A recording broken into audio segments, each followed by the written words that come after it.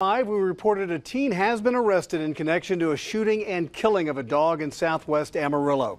News Channel 10's Sydney Batzloff joins us now from Heritage Hills neighborhood. Sydney, how are neighbors there reacting tonight?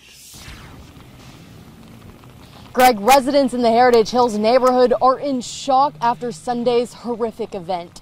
Amarillo Police Department tells us it received multiple calls Sunday after midnight about dogs being shot and suspects fleeing the scene. We spoke to neighbors who watched it all unfold. We do want to warn you, some of this video may be disturbing.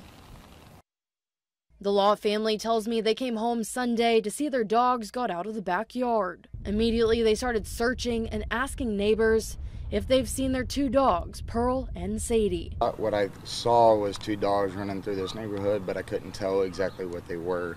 It was 5 minutes right after she left over there at our neighbor's house that we heard roughly around 6 to 7 gunshots. Pearl, the family's lab, was shot and killed. Blood still being seen on the sidewalk. I was sitting there with the dog and I just started breaking down crying because I was watching this dog dying. Sadie, the other dog, made it out alive, but the family says she is traumatized. Several agencies responded. Police say an 18-year-old man was found and detained between Lexford Drive and Heritage Hill Parkway. Another man, 17-year-old Armani Kavion Kayshawn Thomas, broke into a home on Lexford Drive. Once officers were called, he fled and was later found hiding between two homes. It bothers me that we couldn't have done more.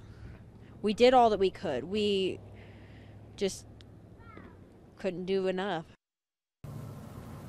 This here on your screen is Armani Thomas. He's been charged with discharging a firearm into a municipality, cruelty to non-livestock animals, criminal trespass of a habitation, evading arrest, and unlawful carrying of a weapon. Police say the other suspect was released at the scene. Now, residents we've been speaking with tell me the one question they have is, why were these men in the neighborhood? I did reach out to police asking them this question. They tell me they don't have an answer at this time, who these men were or why they were here or what their motive was behind the killing of this dog. But for now, reporting live in Heritage Hills, Sydney Batzloff, News Channel 10. Greg, back to you.